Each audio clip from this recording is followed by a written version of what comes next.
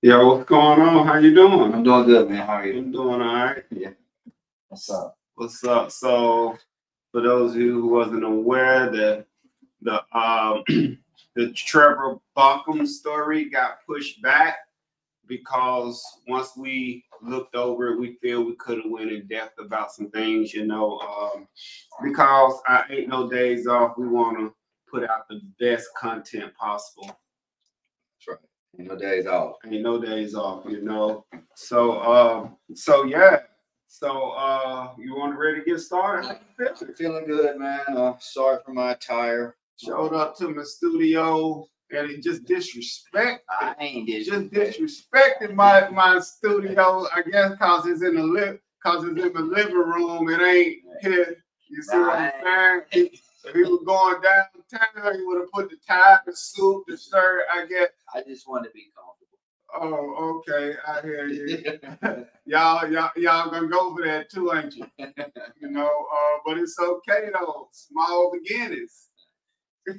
Maybe I'll come back next time. I'll put on my best. All right, y'all don't charge him for that. That's my boy. That's my boy. That's my dog right there. But yeah. So, you ready? I'm ready. All right. So, were there any specific events or experiences during your childhood that you believe contributed to your struggles with addiction? And I would say absolutely. Especially the sexual traumas that happened as a young child. Like, and when I speak about this, it's not to attack or what that person did. It's always taught in recovery to put it back on myself. And what this is about is the way it made me feel. And the way I felt was disgusted. I felt ashamed. I felt less than, not adequate enough. I would never be man enough. And I spent the rest of my life trying to prove to myself that I was that man. Okay. How old were you? I was 8 years old. This is when it happened? This is when it started happening. It went on for, I would say, a year off and on. Okay, off and on. Mm-hmm. All right. Can you share your experience of how the sexual abuse impacted your life? I just think that it was the main thing that my disease gave me every day that fueled my excuses to continue to use, to continue to basically destroy my life. Like I said, it was that thing that I was taking to my grave. It was that thing. It was the thing that made me feel the worst about myself. You know what I mean? Okay. How have your feelings about the abuse evolved over time? I would say like now, I don't think about in recovery and doing the process and like doing steps and stuff like that. What I've learned is like this doesn't cycle through my head. It doesn't. It's not the thing I think about when I wake up in the morning. And that comes from the freedom of doing the process of working the steps. So you say you don't think about it in the morning. Was there a time where after it happened or while it was happening that you couldn't stop thinking about it? Oh, absolutely. I would think about it nonstop. It was like it was the one thing it was the one thought that pushed out all other thoughts. The constant. Okay. All right. And in what ways do you feel the abuse has influenced your relationship and trust in others? Well, for my entire life, I put up a wall, you're not gonna, nobody's gonna hurt me. Nobody's gonna do anything to me. Like I will make sure that I hurt you first, or I will push myself away, or I will make you leave me or not have a relationship with me before I ever get involved, get intimate, tell somebody who I really am, or share those true feelings, because I just didn't trust that people wanted my best interest, or that they wanted a true relationship from me. Okay. All right. I was young, like I was a young child, and I didn't realize, the things that were happening were not bad nor good to me. They were just things that happened, just things that that I did, you know, or that we did, me and this person, you know. And as I've gotten older, you know, my mind has changed a lot over what it was or what it wasn't. Could it have been this? Could it have been that? You know, but I know that 8-year-old, I really don't have concept of what any sexual relationship should be like. You know what I mean? Or what a man or woman or whoever should be doing, you know. How has the abuse affected your self-esteem, and self-image? I grew up with false ego and false pride. Like on the outside, you thought I was that dude, you know. Like I would make sure that I could fight good, I look good, I smell good, I had the nice shoes, but I felt like garbage on the inside, you know. So I'd always dress up the outside, but on the inside, I was miserable, and like I didn't like myself at all. I hated myself, and there was a lot of times in my life that I wanted to die. Yeah, they say you can put lipstick on a pig and it's still a pig. Yeah, right. That's right. Okay. Have you sought professional help or therapy to address the impact of the abuse? I've tried therapy and this and that, but you know, like what works for me is what I do, the program I work, you know, Okay. and talking to people that I have, you know. Your circle. My circle. Yes. People you can talk to in private, and you don't have to worry about it being made public. Yeah, and don't have to. And the thing is too, in working this recovery program, is even if they do make it public, it doesn't affect me anymore. Like I have trust in my God, and when I think about now, it's like what my God thinks about me, and that's what's most important. So like people let you down every day, and you might say something, it might get back to you, you know. But people have character defects as well, and you just gotta meet people where they're at. Okay. But it's a different when you know who you are today, that changed the dynamics. Absolutely. Like when yeah, you got a past life, yeah, you done some things that may not look good, or yeah, you got a past life, but when you reach a point where can't nobody use that against you, you don't unlock. I remember when I first unlocked that level. That's a level of freedom. It's freedom. Like people think I got this on you or I got that. Really don't know you done the work, so you really ain't got nothing on you. You really ain't got nothing. You really ain't got nothing. That's right, and that's the most important thing. Is like when you're free. What I'm saying is do the work, because once you're freed from it, once you're freed from whatever it is, you know, like it doesn't have a hold on you. Yeah. And that's when you know when it don't got a hold on you. Like some people go to therapy, some people choose recovery, some people choose church. Like whatever you choose, when you reach that point where like my past is my past, you don't unlock that level. That way, because a lot of stuff hold you back from your full potential. Absolutely. But when you unlock that door where you can look somebody dead in the eyes like them, be like, you ain't got nothing on me. What you got? You don't reach the whole nother level, man. All right. So you ready? I'm ready, man. All right. What steps have you taken to heal and move forward from the abuse? Definitely trusting in God. Like for me, I'm a big God guy, and like I don't mind sharing that. Like I said, but like I said, the steps, man, like working steps, man, like it's been the biggest gift to me. And I know when I came, it was like some cliche thing that people said, and I just thought it was like so. I'll just say it. I thought it was stupid. There's no way that this step process is going to help me be free from past abuses or past traumas or whatever it is. But what it did in doing it is it gave me a change of perception. The way I look at things are different. This might have happened to me, but I'm no longer a victim of the things that happen, you know? All right. Are there any triggers or situations that still evoke strong emotional responses related to the abuse? Like, is there something like that when you see it or when you hear about it, it takes you back to that day as an 8-year-old boy? Well, I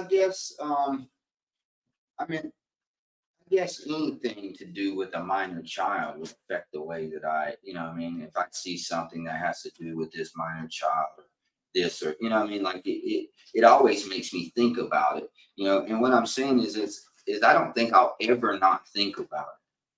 But the way I think about it, the way I look at it, Okay. is completely different. All right. How has the abuse affected your ability to form intimate relationships or engage in sexual activities? Okay, yeah. So I hate it. Look, this might sound crazy, but I wasn't a big sex guy. Like, it made me feel icky. It made me feel, it made me have thoughts about other things, other sexual acts that had happened in my life. And, so really I would try to, like, if I were to have sex or have sex relations with somebody, I would try to get it done as quick, you know what I mean? And just make it like the short, I hated it. I hated it. But in doing this process and being honest with my circle, and that's also my girlfriend, and telling her things about my life and being able to watch her say, hey, it's no big deal. Like, that's what I needed to open up sexually. So it wasn't no intimacy. It wasn't no intimacy. I want to get to know you and all that. No. It's like an event. It was an event. Okay. Let's get it over with. So what support system or resources have been helpful for you in your healing journey? I guess just once again my circle. Most of all, like my sponsor. I don't have a lot of friends. Lewis is one of them. But my circle it's small, and a lot of people don't know a lot about me because I don't share a lot about my actual things that have happened to me. But I also believe that this is what I'm supposed to do.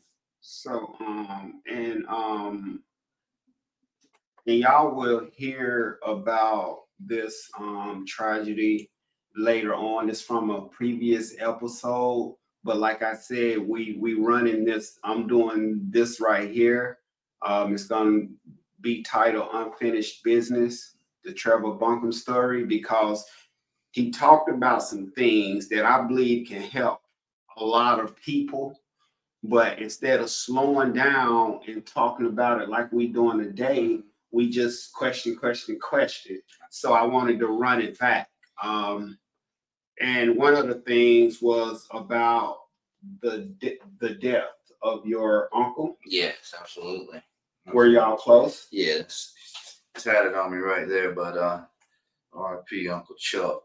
But yeah, that was like I said, my father was there, and not that my Uncle Chuck wasn't an addict or an alcoholic. It runs in the family. But I felt like he wanted me around, and he invited me to be a part of his life. And like whether he did drugs or drank or whatever, like he wanted me there. You know what I mean? And in no means am I bad mouthing my father. These are my truths. These things happen. You know what I mean? I love my dad, but my uncle was my hero. And that might be hard for my father to hear. But and if he could tell the story of the things I did to them as a grown up and active addiction, it might be hard for me to hear. But what I do believe is that in this healing process, also my family is being healed. And me and my father have had some great times now. But yeah, my uncle was the biggest part of my life that I lost at a young age, and at 9 years old. So like it was these sexual things and then it was at 9 years old, my uncle died. Just back to back trauma. Back to back. And when I say he died, and I said like I was on the back of the four-wheeler, and I said like he died not even a minute from the house I grew up in. Like I was the last person to speak to him. I got to tell him I loved him, and I realized as a grown man now that God gave me that opportunity, and that He knew that I would need it to get through my life. Because I don't know how I would have went through life if I wouldn't have got to speak to Him that last time. He was my best friend.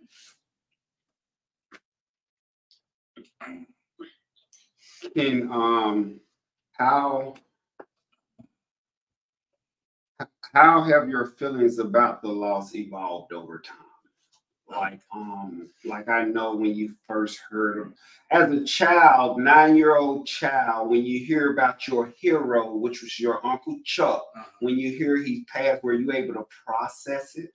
Absolutely not. I just wanted to hide, and I did. I spent a lot of times in the woods. I kind of like put myself in a fantasy. Like I would think about him as if he was still just down the hill. You know, like I can't go see him, but he's just down the hill. Down the hill. You know what I mean? And I lived in that fantasy for a long time.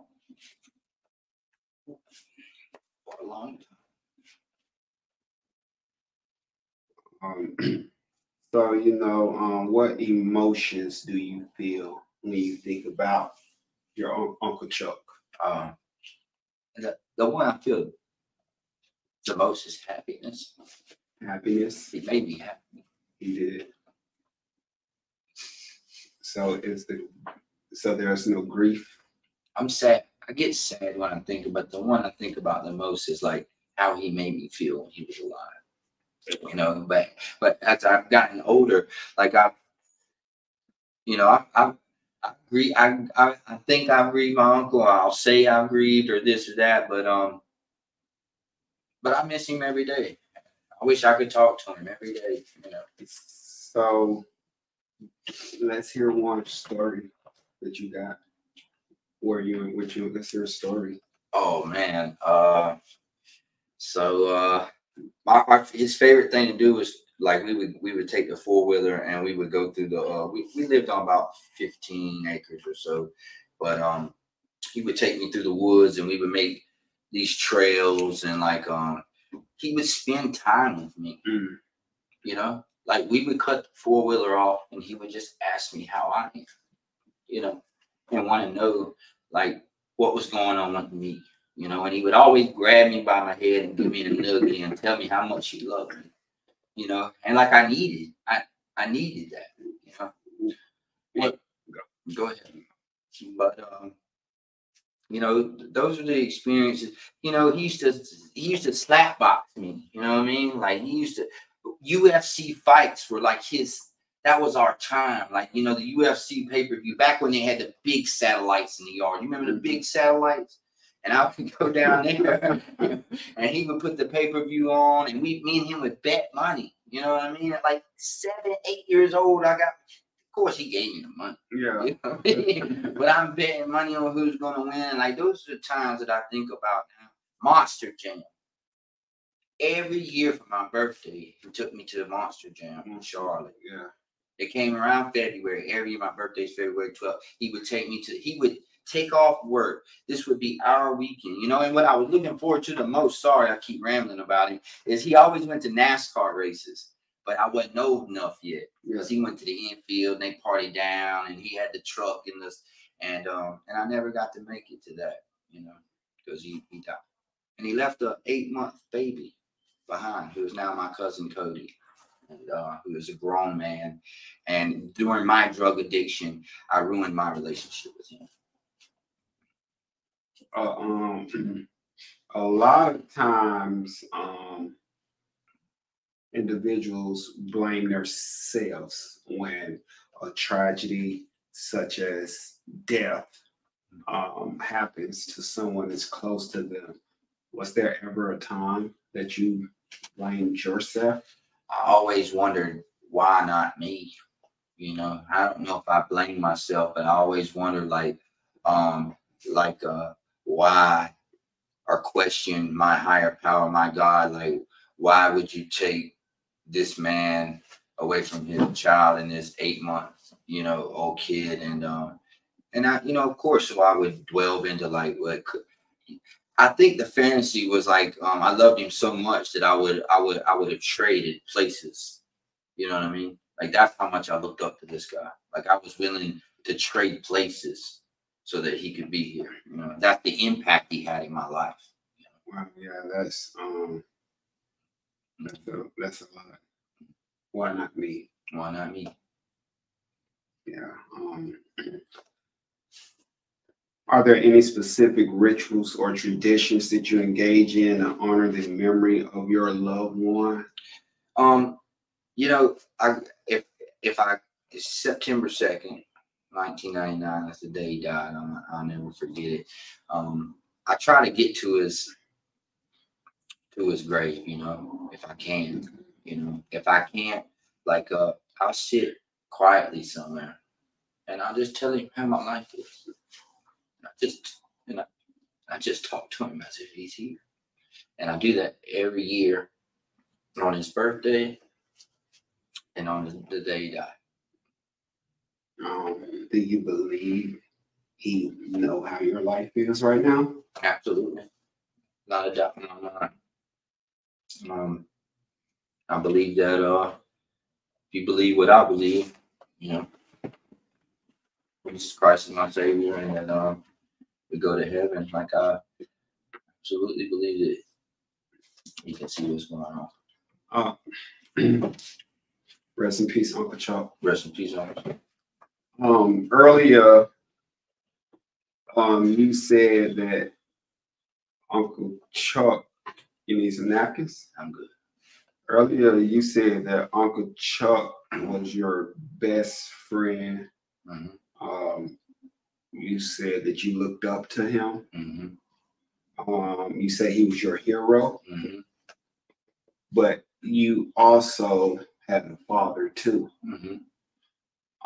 Why did you choose Uncle Chuck and not your father?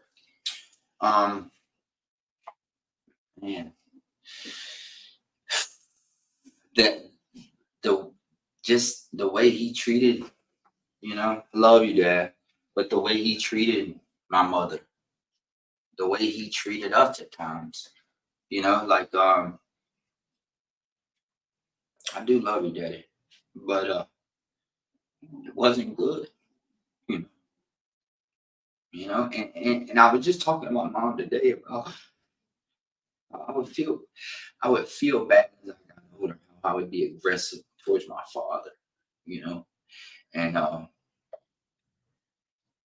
like I would feel bad that my dad would be around, right? And I would go back to my room, or even as an adult now, like I would go visit my father, and all I'd want to do is leave, you know, because I love my dad.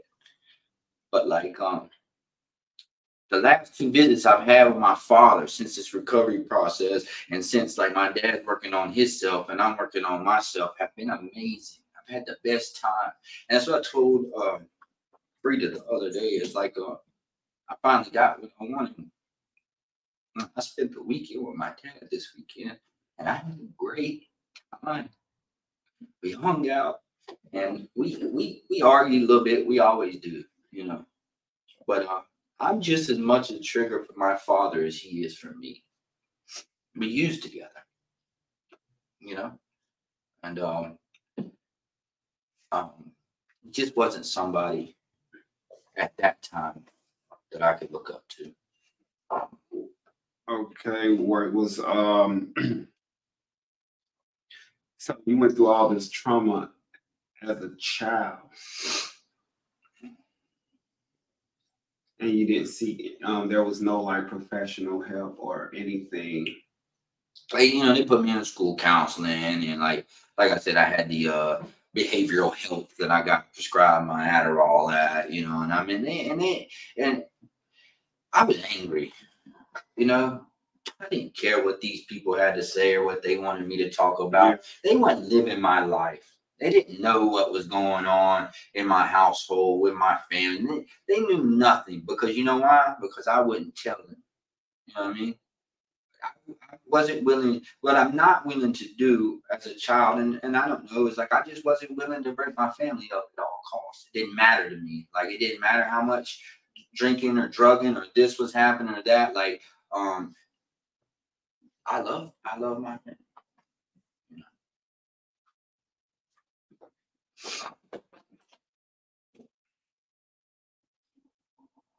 And I wouldn't change it.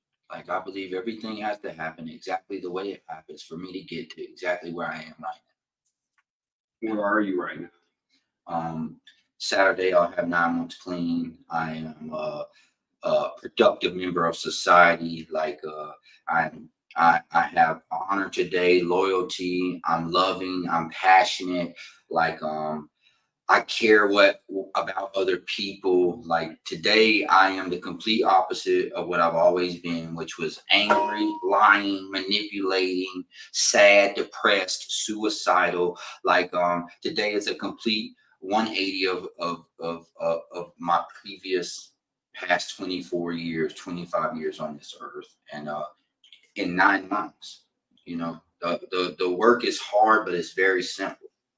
In 9 months, this is how far God has brought me. And I cry so much now. I think like I'm a little girl, you know, because like I cry because I'm grateful. Grateful. Like you said, sometimes there is no words to express how you feel. And I just cry because I'm grateful. I'm grateful that God picked me and chose me just like he'll choose you.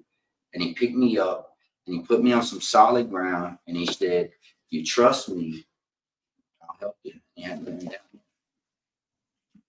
So, how do you remain grateful on a daily basis? Uh, think about, for me, my first prayer is, God, remind me of what it's like to be separated from you. And that's how I remain grateful. Because anything prior to me really seeking a relationship with my higher power was shit. Excuse my language. You can edit it out into it.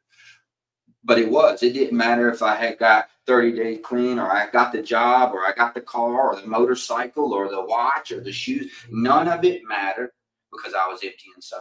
And that's the thing, is we're all trying to fill a God-sized hole. And you can't.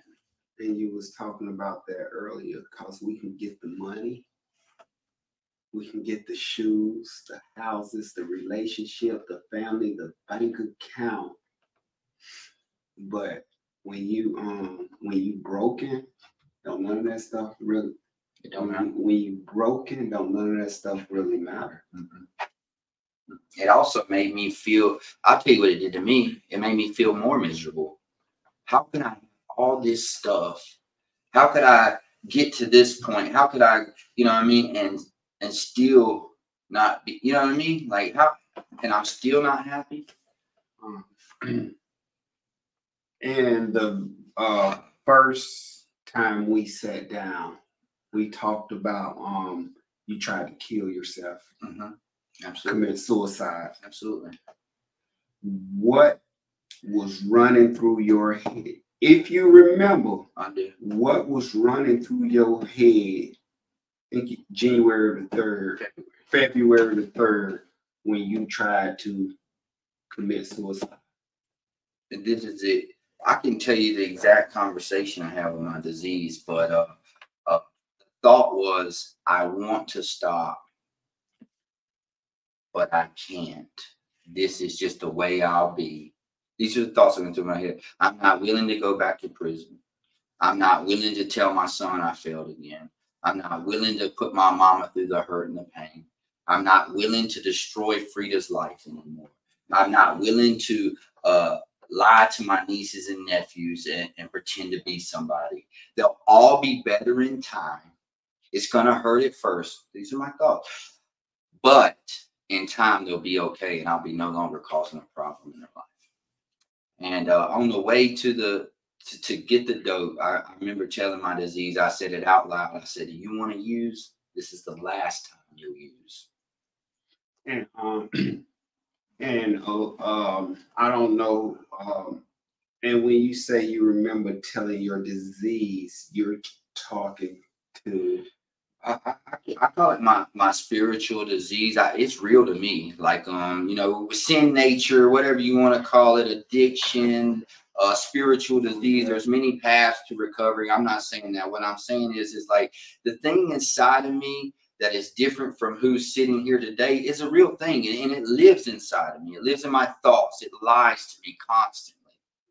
So you're having this conversation with your addiction disease. Your addiction is addiction is the disease. So you're having this conversation on your way to cop. On my way to cop. Had you already contemplated suicide? Absolutely. I knew what I was going to get. I knew how much I was going to use. I knew what it was going to take, but I did way more than was needed.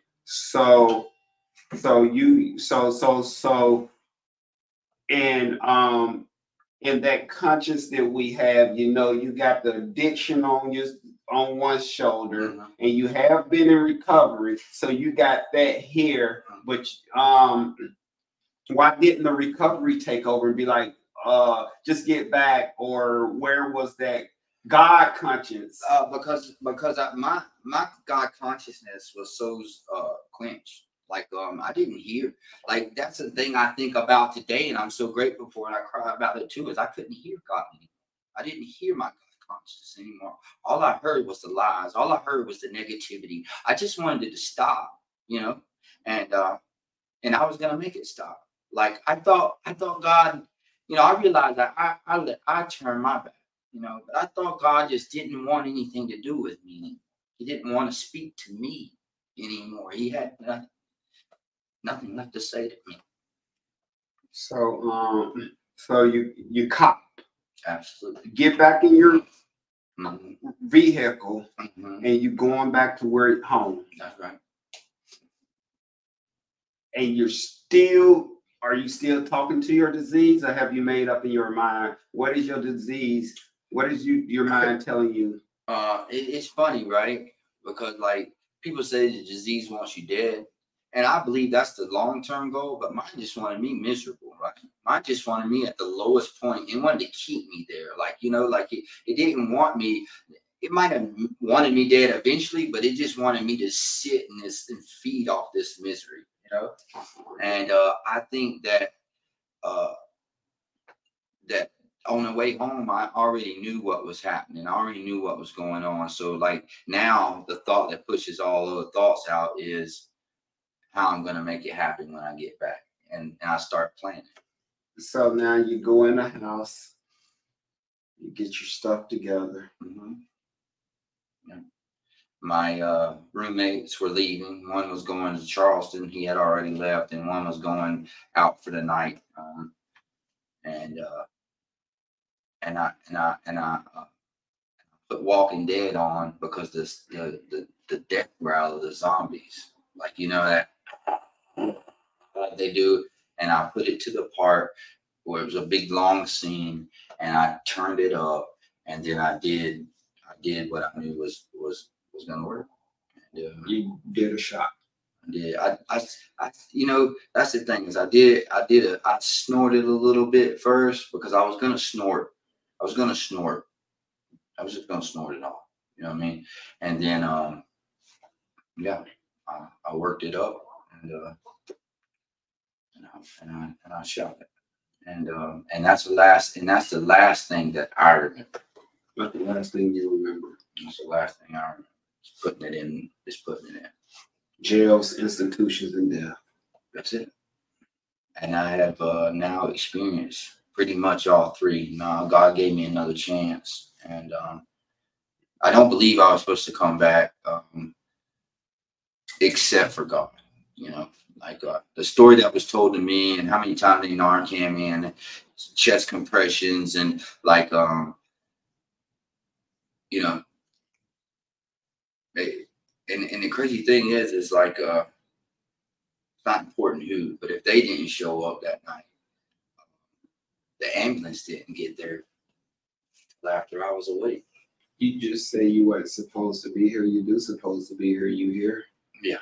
Well, what I mean is like Trevor, my disease of addiction, that Trevor didn't want to be here. And when I woke up, it's not like I had some crazy experience or anything like that. But when I woke up, something inside of me for the first time in my life said, I actually wanted to live. Because if this is what it brought me to, like if this is where I was at, right? Like, and it's crazy. And it's, I call my mom and I tell my mom what happened. And my mom laughs, and she's not laughing at me, but she laughs. And then she says, I told you God's got you. You can't even kill yourself. She said, there's something better for you. Legal message. For real, give yourself a chance, man. Welcome to recovery. The answer is God. And I hope you get there.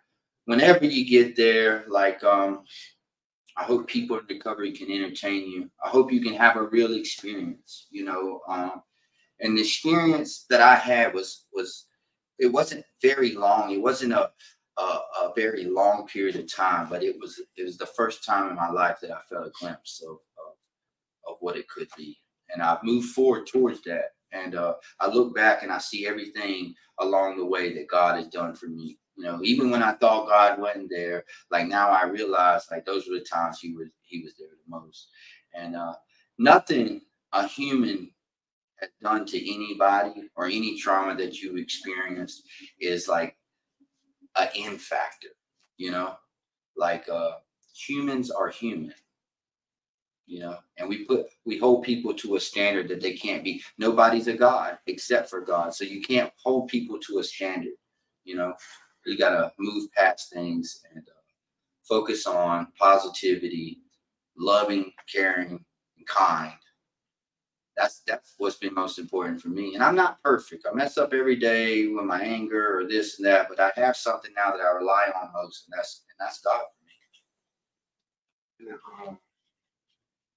And thank all of y'all for tuning in to Ain't No Days Off podcast. Thank y'all, for real. I really appreciate it. Thank you, Lewis. I love you, brother. Right. You're amazing. Man, give yourself a break. Give yourself a break. And if you make it to this part of the video, please like, share, follow me on YouTube and TikTok, and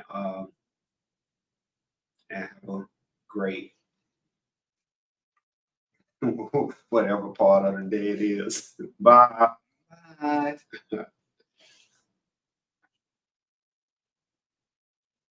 I hope that went well. It went pretty good. You like that? I think it went pretty good. Because what it is the honesty. That's all I got. That's what I do before I come here. Just pray God, just help me. Yeah, it just be the honesty, man. People want to hear honesty, man. Don't nobody. And that's what I want to deliver. Especially when you deliver it, because that's all we got is our story. We got our stories, and who would ever thought that a story that's so grimy and dirty, that's right, could heal. That's right, could heal. But that's the thing I try to get people to realize. Like, we don't heal it.